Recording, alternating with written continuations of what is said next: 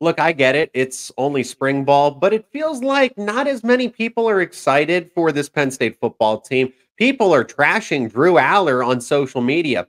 That's fine. That is fine. Because if you don't want to put stock into this Penn State football team, I will gladly take all of it. You are Locked On Nittany Lions, your daily podcast on the Penn State Nittany Lions. Part of the Locked On Podcast Network, your team every day. There's just a lot to be excited for when it comes to this Penn State football team, especially this season with the expanded college football playoff. This is Locked On Nittany Lions. I am your host, Zach Seyko. Thanks so much for making us your first listen and watch every single day. We are free and available wherever you get your podcasts, including YouTube. Today's episode is brought to you by FanDuel. Make every moment more. Right now, new customers join today, and you will get $200 in bonus bets if your first bet of $5 or more wins. Visit FanDuel.com/lockedon to get started. And if you're not already, become an everydayer. Subscribe to Locked On Nittany Lions on YouTube and wherever you get your podcast for the latest conversations around your favorite Penn State sports teams. This is essentially a spring preview going over my early thoughts on this Penn State football team heading into the 2024 season. We also have some news, some updates based on James's press conference and the first practice. We got to witness the first practice for Penn State spring football. And men's basketball is out of the Big Ten tournament. Could the season be officially over? Now, I'm not talking about the NCAA tournament or anything like that, but NIT, CBI, that's coming up in the final segment. We will begin with Penn State football and just the outlook of it. But there is a lot to be excited for in regards to this Nittany Lion team. And I just get the sense that people aren't as excited maybe in years past because expectations are going to be tempered. They went 10-2 again. But I'm here to say that, yes, they can contend for a Big Ten conference. Ohio State is the clear-cut favorite. Oregon's that second favorite team. But Penn State, I would say, is right there with Oregon. Ohio State added some key transfers, but that's not what it's about here. You have another year of Drew Aller, Nicholas Singleton, and Katron Allen. That is your starting point. That is your core. That is your building block. You return the three best players, the three most talented players in your offense. Drew Aller, coming out of camp, winter workouts, everything else, it seems like there have been rave reviews that Drew Aller is taking officially the next step going into his true junior season. He just turned 20 years old, and he's drawing all this social media criticism for a first-year starter who threw 25 touchdowns to 2 interceptions in a Mike Rhoades offense with a limited passing attack, limited options at receiver. So, but the only thing I worry about in regards to Drew is the confidence, is the mental aspect of this game, because he has every single other trait that pro teams and college teams look for in a quarterback. Tall, large frame. We know how big he is, 6'5", 240 pounds. He can move well for that size. I'm not talking about him being a speed demon. Okay, Bo Pribula is the better athlete. But for somebody built at 6'5", 240 pounds, the way that he's able to evade pass rushers, move within the pocket, move quickly, and we saw that he was viable as a runner. Everybody's big concern was that, oh, Drew's going to be a statue. Everybody's going to take him down in the pocket. That is not the case. On 3rd and 5, you have to account for Drew as a runner. He just moves well. He can make all the throws. You can't sit and tell me that, oh, Drew Aller doesn't have any arm talent. He's inaccurate. He can't throw the ball deep down the field. He can make just about, I would say, 99% of the throws that you need him to. And he was good. He was actually decent under pressure a season ago. The pressure rates, Drew was good. So clean pocket or under duress, Drew responded very well and was still able to complete accurate passes. And he doesn't make any unnecessary turnovers. A 19-year-old starting quarterback turning 20. 2 interceptions. One of them comes in the Peach Bowl. Drew Aller did not turn the ball over whatsoever. A first-year starter, 19 years old, and he's reading defenses right. Again, he's doing this all with an offense that just isn't helping him out that much with the elements of what Mike Rhoades was, the receiving game. The offensive line wasn't perfect. It wasn't as good as we were giving them credit for on the show and just in general. But now the word out of camp is that Drew has taken a step, that he has capitalized on all of this. And how many other Big Ten teams have a returning quarterback and a returning dynamic duo at running back. That's the other element of this. Drew is the real deal. Andy Kotelnicki was brought in to take him to the next level and bring out the best in him. But Drew can't succeed in this Penn State offense if he doesn't have, I mean, he will do well, but it helps him out when you have Nicholas Singleton and Katron Allen, both of them coming back. They have All-America talent, but they will never be All-Americans because they split the workload. They are workhorse backs, but because they complement one another, right? They split the reps. They're never going to have the statistics to back that up. But another season with one of the best dynamic duos at running back in all of the country. They are truly one of the best in the nation. And these are your three most talented players, as I have mentioned. Specifically for Singleton and Allen, they allow each other to remain healthy, that longevity throughout the season. And you look at the workload between the two of them. James Franklin and Jaywan Sider and Mike Yursich at the time, but Kotelnicki is going to follow suit. They had a split even workload when it came to usage out of the backfield. They can be used in the receiving game. They both block very well in pass pro. This core of the offense is back, and these were sophomores, high-end 4-stars, 5-star talent coming back for their third year of Penn State football, and a 2-year starter in the case of Drew, but 3-year starters, key contributors for Allen and Singleton. Then there's the switch of coordinator. Andy Kotelnicki, Tom Allen come in. You could not ask for better replacements at either coordinator spot. Yes, you lose the architect of a #1 defense and a consistent top defense in the country for the past 2 seasons under Manny Diaz. And then you go and get Tom Allen. I get the concerns around him being the head coach in Indiana, and they didn't win a lot of games, but he had to act more as a CEO, especially with this NIL transfer portal craze. Indiana as an institution did not adjust, but now Tom Allen gets to go back to just coaching football and being more, yes, he'll recruit, NIL still involved, but not as much in the head coach in case he gets to focus on the defense. And Kotelnicki's a rising star. Kotelnicki, successful at Buffalo, successful at Kansas. Oklahoma wanted him, and Penn State was able to beat Oklahoma and other schools out to get him as the offensive coordinator. He made Kansas Jayhawk football look good. Kansas. Remember, once upon a time, not too long ago, Kansas was the laughingstock of college football and wanted to get Les Miles, and they just never win any games. And then Andy Kotelnicki, part of that staff that's helped change Kansas football, was leading a good offense. So if Kotelnicki can do what he did with 3 stars at Kansas, how about 4 and 5 stars in Happy Valley? I want to mention a couple other key players here quickly, and then go into some of the spring football news that we got from this past week. Tyler Warren coming back and being that #1 bona fide tight end, and probably Drew Aller's favorite passing target of this season coming. Tyler Warren will set records. I mean that in terms of the tight end position. He will set records, single season, definitely some for career at tight end, because when you look at what Warren has done over his past few seasons, he's always had to split reps. Theo Johnson, Brenton Strange, they're very talented, but they all split reps and targets, snap counts with each other. That's not the case anymore. Tyler Warren becomes a focal point in this offense. Sure, there's talent at the tight end spot, but Warren now is set alone as that clear tight end #1. And Kotelnicki is a tight ends offensive coordinator, has a background with offensive line, tight ends. Kotelnicki is not going to be afraid to scheme things up for Tyler Warren. Warren already has his career 11 receiving touchdowns.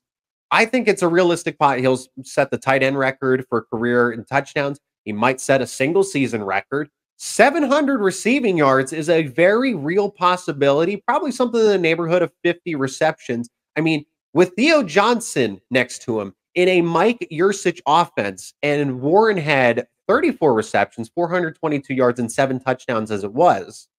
So what happens when he becomes the guy? Yeah. Then you add in Julian Fleming out of the transfer portal. You add leadership. You add more talent at the wide receiver position.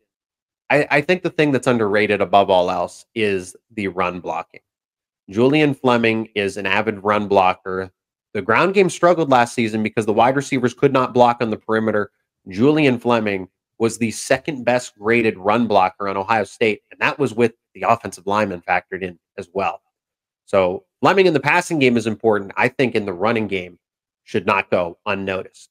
You move Abdul Carter to defensive end. You combine that with Deni Dennis Sutton. KJ Winston returns alongside Jalen Reed, and Winston is underrated. You look at the PFF grades, KJ Winston's arguably one of the better players overall on this Penn State roster, is talked about as a future first rounder. NFL scouts already know about him. Special teams is going to be solid. I still think Ohio State's the best team in the country. And I hate to say that. I hate to admit it. But right now, at this point in time, because of the additions they made in the transfer portal, yes, it would have been nice to go get a Caleb Downs. But Penn State responded and got guys like A.J. Harris and Jalen Kimber. But Caleb Downs is obviously more proven and will probably be a top 10 pick in a future NFL draft. Besides the point, Penn State has a chance to go 11-1 here and finish second in the Big Ten in the regular season and possibly play with now no divisions in a conference championship against, guess who? The Buckeyes here. That is a very real possibility. Oregon is there too because of a lot of the firepower that they have under Dan Lanning. But Penn State is in this third spot, not too far behind Oregon. There's still a clear distance with Ohio State, but they can contend. Hey, if the deck breaks a certain way and things don't pan out, Ohio State and Oregon, some things change. Penn State's right there to take the reins if that does open up. Now, James Franklin did share some information, injury news. We got injury news at a press conference, right? Penn State football sharing injury news, and then some other speculation as far as who would start, who would step up in this case, and Abdul Carter switching to defensive end. What does that mean for the Nittany Lions? We're going to talk about that in just a moment here on the show. Today's episode is sponsored by Robinhood. Did you know that even if you have a 401k for retirement, you can still have an IRA? Robinhood has the only IRA that gives you a 3% boost on every dollar you contribute when you subscribe to Robinhood Gold. But get this. Now through April 30th, Robinhood is even boosting every single dollar you transfer in from other retirement accounts with a 3% match. That's right, no cap on the 3% match. Robinhood Gold gets you the most for your retirement thanks to their IRA with a 3% match. This offer is good through April 30th. Get started at Robinhood.com/boost. Subscription fees apply. And now for some legal info. Claim as of Q1 2024 validated by Radius Global Market Research. Investing involves risk, including loss. Limitations apply to IRAs and 401ks. 3% match requires Robinhood Gold for 1 year from the date of the first 3% match. Must keep Robinhood IRA for 5 years. The 3% matching on transfers is subject to specific terms and conditions. Robinhood IRA available to U.S. customers in good standing. Robinhood Financial LLC, member SPIC, is a registered broker-dealer. Today's episode is also sponsored by Amazon Fire TV. Amazon Fire TV is your destination for sports. From live games to highlights to in-depth analysis, Fire TV offers amazing viewing experiences with smart TVs, as well as the Fire TV stick that you can plug into your existing TV that provides access to millions of movies and TV episodes, as well as free and live TV. Whether it's opening weekend for baseball or the college basketball tournament, you're going to want to have Fire TV. Fire TV recently created Fire TV channels to deliver a consistent supply of the latest videos from your favorite sports brands, all for free. That includes all of us here at Locked On and most of the big pro leagues and college conferences as well. Fire TV channels let you dive into all of the game analysis, highlights, and more to keep up to date with all the latest in the world of sports. March Madness, NBA, Major League Baseball, and so much more. Not to mention great news, entertainment, gaming, travel, and cooking videos as well. Check out Fire TV channels on Fire TV and Alexa devices. If you haven't checked out Fire TV channels, you should. You can trust me on this. To learn more, visit Amazon.com/LockedOnFireTV. That's Amazon.com/LockedOnFireTV. Mark your calendars for Locked On College Basketball as the Bracket Breakdown Show returns on Monday, March 18th at 7 a.m. Eastern Standard Time. Experts Andy Patton and Isaac Shade will break down their brackets and discuss everything that you need to know to filling out a winning bracket and prepare for this year's NCAA basketball tournament. Find the Locked On Bracket Breakdown on Monday, March 18th on Locked On College Basketball, wherever you get your podcasts, and including YouTube. Now, spring football's kicked off. James Franklin had that press conference, and we got to see a 10-15-minute viewing window for the first spring practice. I wanted to talk about the offensive line because we got key injury news regarding Drew Shelton. And this is important when Penn State is losing a franchise NFL left tackle in Olu Fashanu, the best offensive lineman on the team for 2 years running, one of the most intelligent players that's going to walk on Penn State's campus.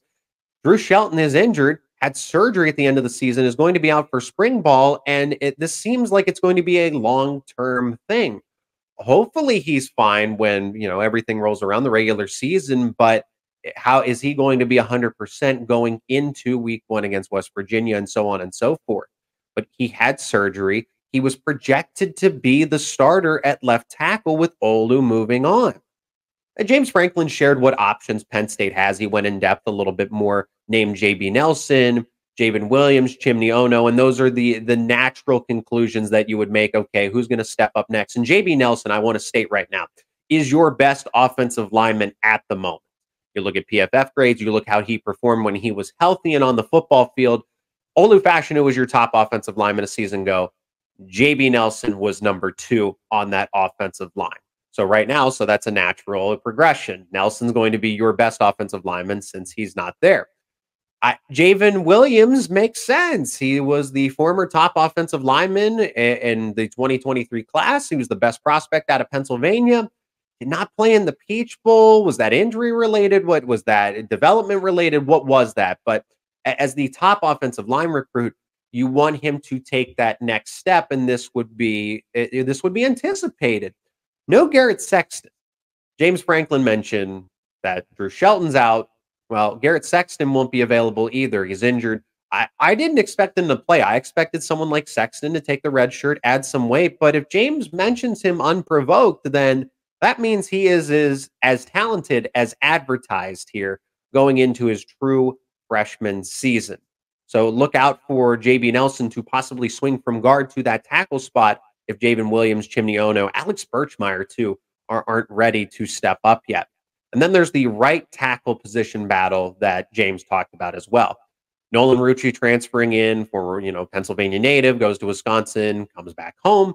And then Anthony Donko. As far as Rucci, because of the injury to Drew Shelton, just in terms of depth in general, that becomes that much more important of a get out of the transfer portal. He's developing well. He's added weight. He's up from 300 pounds. And James made that a point in his press conference saying that Nolan was never able to achieve a better weight. Maybe Wisconsin had different nutritional plans for him, but he's already added 15 pounds since being on campus for spring football.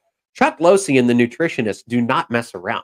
They are just different when it comes to the plan and developing these guys as athletes. And then there's Anthony Donko. If you look at the Peach Bowl, if you look at PFF, and then if you just watch the tape, Anthony Donko outperformed expectations, outperformed everybody on that Penn State team. The grades with all the available offensive linemen in that game, Anthony Donko was the best offensive lineman, had the best performance out of everybody in that Peach Bowl against Ole Miss.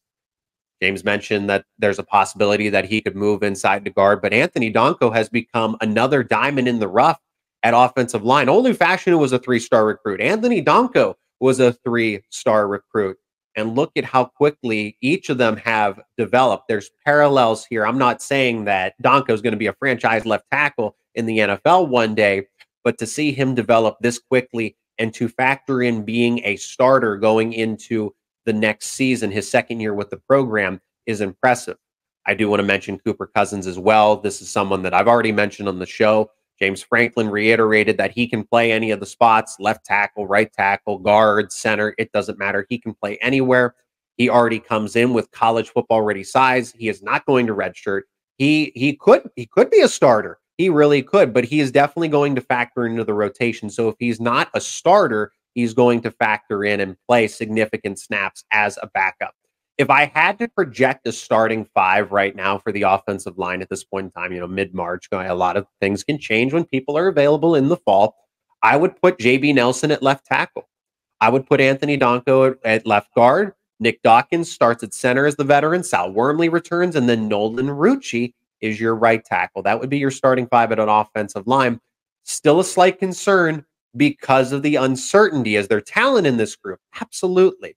But losing Olu Fashanu, this line was not great last season. They were I would say they were slightly above average, but they fell short of expectations, and then you lose your top three offensive linemen from that group.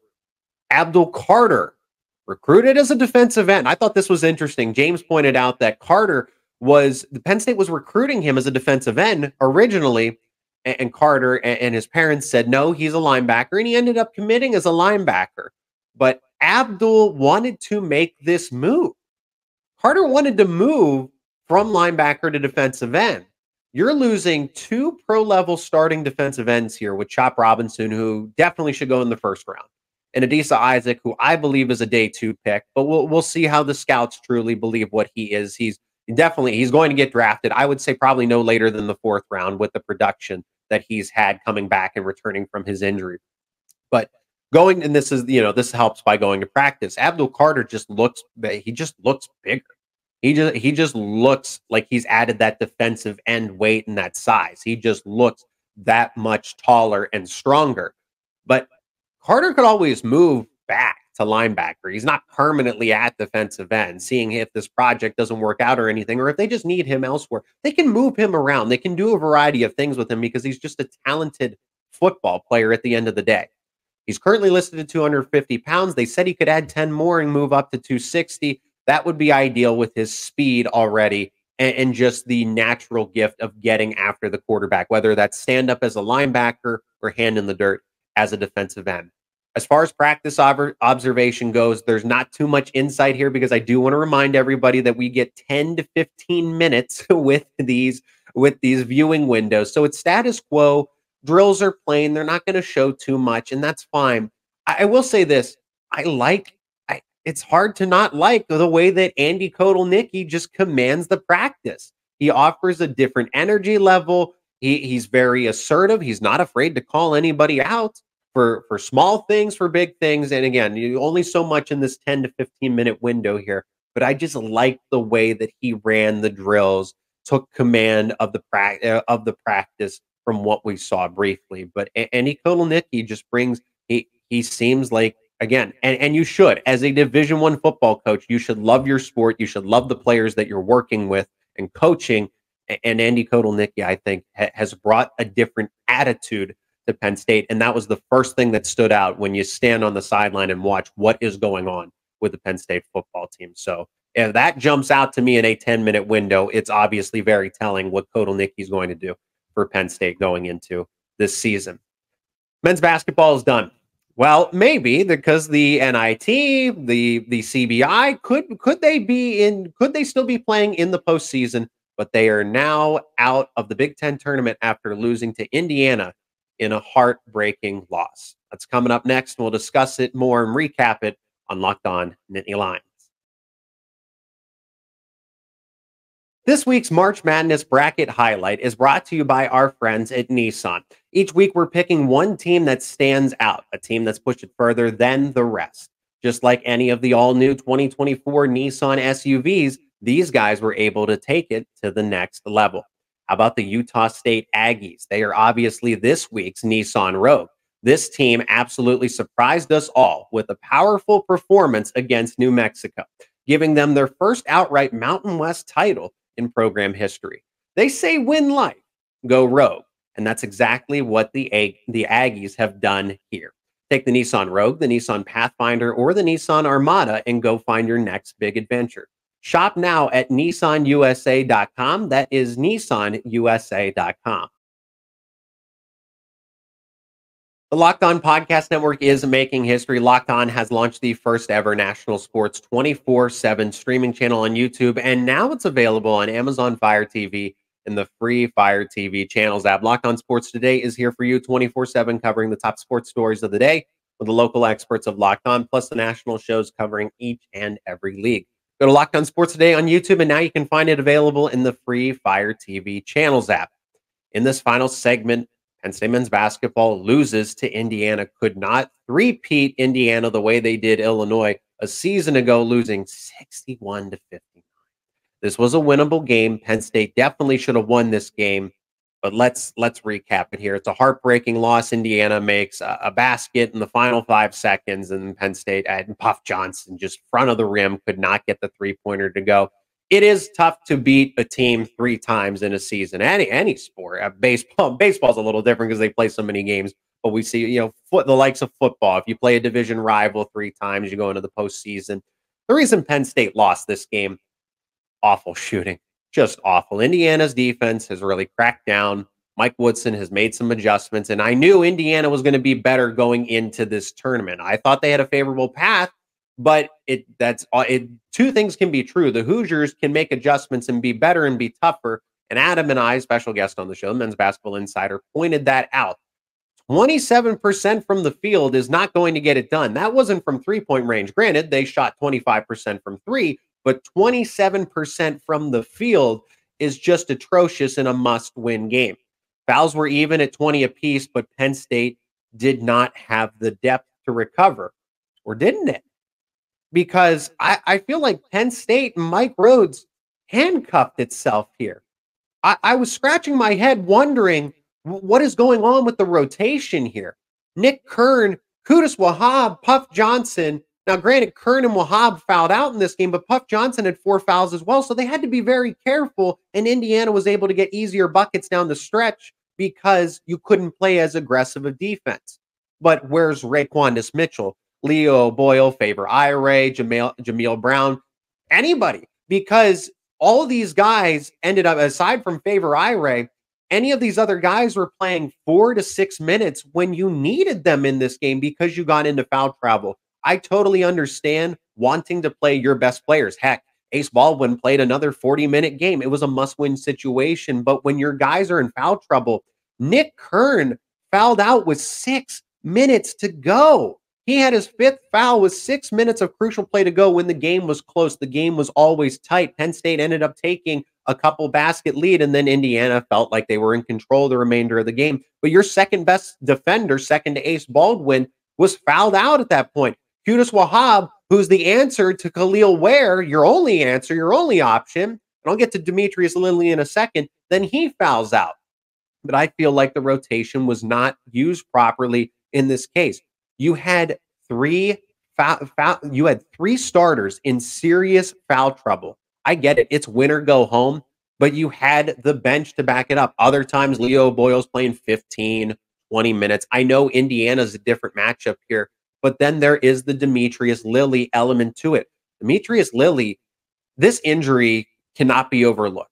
And it's not his fault. I'm not saying that it's anybody's fault. Injuries happen here, but don't underestimate the value that Lilly offered coming off of the bench, developing, Mike Rhoades convincing him to stay, and then turning into the basketball player that he is, coaching him up right to allow Qudus Wahab to be used effectively. But Lilly was an excellent player off the bench all season, and him sustaining that injury held Penn State back down the stretch of the season, the regular season, and then into the postseason, then a Big Ten tournament. It hindered them. They should have beaten Indiana a 3rd time. The game was that close. It came down to a final basket in the final seconds, but they just could not close out any of these games.